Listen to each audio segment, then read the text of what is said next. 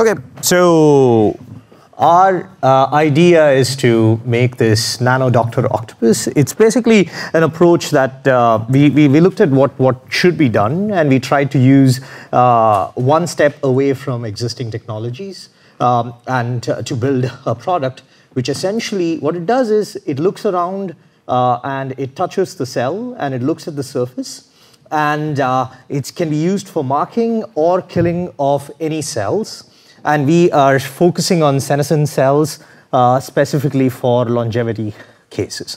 So the aspects of our approach that makes it unique is that it detects the cell based upon an array of 36 aptamers. What that means is it looks for 36 different 36 arrangements of up to somewhere between 10 or 15 kinds of proteins. So it's looking for arrangement of markers rather than just a single marker. And we are going to do this selection based by creating a billion different versions of these nanoparticles, and we are going to analyze them by next-gen sequencing to identify the ones that bound the cell of interest. And not only are we going to bind it to the cell, but we are also going to have an actuator in there that uses the same mechanism that is used by T cell, our immune cells, to kill other cells. These are these tiny little ligand clusters that will trigger an apoptosis. So it tells the cell to kill itself. And we have something known as kinetic proofreading. What that means is unless the binding event occurs, or unless the particle binds the cell for a certain length of time, it's not going to trigger the cell death. So it basically touches around, and whatever that it touches for a longer time, that means it's binding it strongly, it's going to kill it. And the way in which it binds is by looking at an arrangement of proteins. It's not looking for just a single protein or a single marker, but it's looking for a variety of markers in a specific arrangement. And our hypothesis is that the arrangement of the markers is specific to the cell. So this is what the picture actually looks like. So you have a cell, and the red little dot that you see is an origami. And if you zoom in, it has aptamers. There are just 4 of them at a specific arrangement, and it's because of the arrangement of the aptamers, it's sensing what is on the surface, and if it matches it, it sticks on and holds on there. And if it holds on there, it's going to kill the cell. Here I don't have a picture. In the picture, I don't have the actuation, and like I said, the novel aspect is that it's looking for multivalency. It's not looking for a single marker.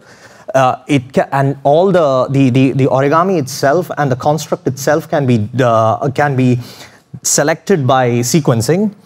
It can actuate. It not only can it sense, it'll kill it, and also it has a proofreading mechanism as a potential approach to reduce crosstalk. So so that it doesn't kill a cell that it's not supposed to. So the construct itself looks like this. So this little picture is that of the origami, and each number represents a particular aptamer that binds one of these 10 markers. These 10 proteins have been identified as markers for senescent cells already, and each number tells you an aptamer, a weak binder to that, and it's arranged in this particular order. Does this order remind you of anything? Anyone? Yeah. No, it's actually 3.14159. So, yeah, yes, yeah. So you look carefully. So, again, we have not actually shown the arrangements on how it triggers apoptosis, but the idea is this arrangement of these binders is a signature of the cell. So it is reasonable to assume that every cell in your body has a unique signature of the surface receptors. And the reason why we think about this is every cell interacts with its environment in subtly different ways. We know that. And the way in which it interacts with the world is through its surface receptors. So it is reasonable to assume that the arrangement of receptors or arrangement of the surface is a unique identifier to the cell itself. And that's what we are looking for. And again, we have not shown the mechanism by which we will trigger the apoptosis. So the way in which we are structuring the milestones and budget, Martin will actually explain that. But the idea is basically to quickly verify the basic mechanisms and then to scale up from there. So we're looking at a phase 1, which is the proof of concept dealing with senescence. And we figured that would take about 3 years and $15 million to identify the items that you see on the slide. How do we go to the next slide?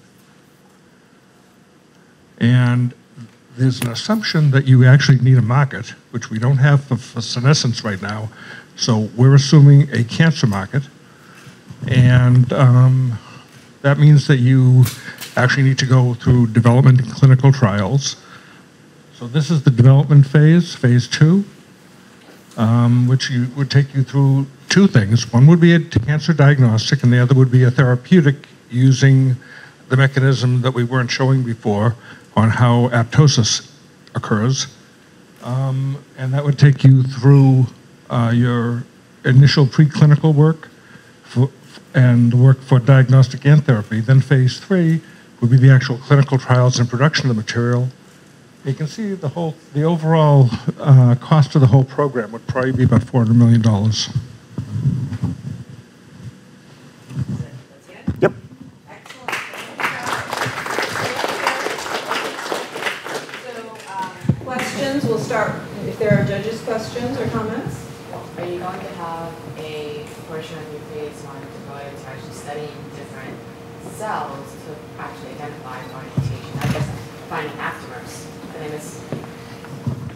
So the core technology itself, we are focusing right now so in principle, if we can validate this for one particular kind of cell, it's reasonable that we can extend it out to multiple cells. And due to the fact that we have single cell sequencing, RNA-seq already existing, it would be pretty straightforward to think that we can scale it up to study on tissue levels. If you take tissue samples from different body parts and use existing single cell sequencing methods to identify the cell receptors on the surface, the arrangement of the cell receptors. So in some sense, we want to try to validate this for senescent cells because we have those 10 markers already done. But once that is done, once we have actually validated it, we can extend it to any cell. And because of the fact that we are using sequencing and single cell existing technologies, we should be able to scale it up quite quickly. Does that help? Yeah. So it doesn't have to be personalized? Not necessarily. I mean, it could be, but it's not necessary. We are going with the hypothesis that every single cell has a signature that is conserved between people. Okay. But we don't know that. Right. Yeah. We don't. That is a hypothesis which I mean, looking at the really preliminary data that is coming out on the surface markers, it seems reasonable. And from first principles, it seems reasonable. But we don't know the answer to that question. Always the same distance apart from. We don't know the answer to that question.